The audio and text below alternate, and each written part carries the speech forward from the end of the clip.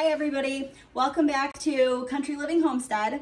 I decided to bring you along today because I'm going to be making some pheasant bone broth. Now, we're doing pheasant today because my husband is a hunter and he ended up getting this pheasant this year, but you can also do this with chicken, you can do it with beef, you can do it with venison, pretty much any bones that you have. So I'm actually going to be using this bone broth in a recipe later. I'm making pheasant pot pie, but you could use bone broth for anything. You can use it in soup, you can put some in your stews, you can put it in casseroles. And the great thing is it's super easy to make. I'm going to be using a couple of different ingredients in mine, but if you only have your bones, and mine are already in the Instant Pot, if you only have bones, don't let that stop you from making this broth. It's super nutritious. It has a lot of minerals in it. It is super healing for your gut. So if you only have bones, don't worry about it. Just make it anyway. So for my bone broth, I'm going to actually be adding a couple of carrots. These actually came from my recent Azure standard order.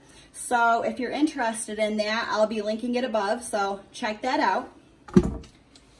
I am also going to add a couple of stalks of celery. Now, normally I wouldn't be using these whole vegetables for my bone broth. Usually I would have some like cuttings from carrots or celery or even onion peels that I would save in my freezer, but I'm all out of that right now, so I'm using these whole vegetables. I'm going to put my onion in whole, and this is because the skin of this onion will actually give the broth a really nice golden color. So I'm just going to throw that in. I'm using this huge piece of elephant garlic, so I'm only going to use one. And I'm going to throw that in whole too, but before I do, I just like to give it a quick slap with my knife just to open that garlic up a little bit. This is the meat I already took off the carcass. I'll just set that aside.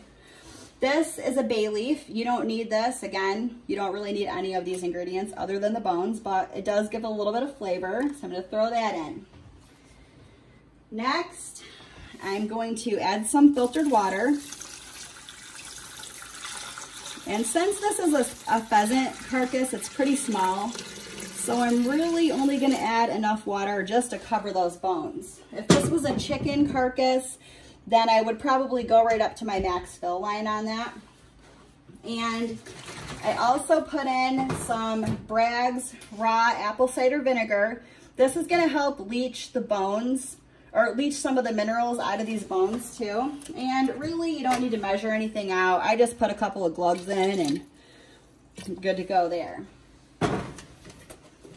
Okay, so since I'm doing this in the Instant Pot, I'm only going to cook this for an hour and 15 minutes. I use the soup and broth setting, and then I just bump it up to an hour and 15 minutes. Another thing I wanted to talk about with this, I do not add salt to this as I'm cooking it. And the first time I ever made broth, I got a big mug after I took it out of the pot and it didn't taste like anything. So when you make this, you're gonna wanna add a little bit of salt before you drink it, or when you're adding it to recipes. It does definitely help bring the flavors out. So I'm just gonna lock this down.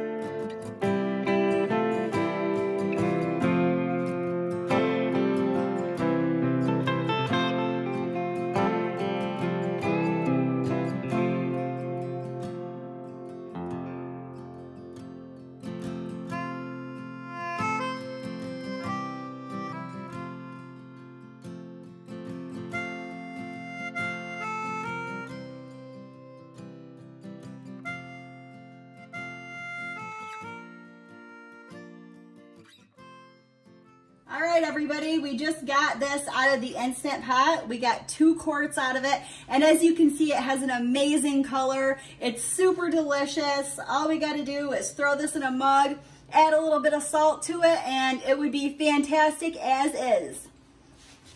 And if you don't have an Instant Pot, that's no big deal. You can actually just cook this in a regular pan on your stove about 8 to 12 hours and you can get the same results. So if anyone tries this, let us know how you liked it in the comments down below.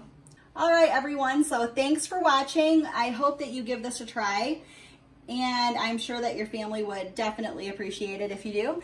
And don't forget to like, comment, and subscribe. Have an awesome day.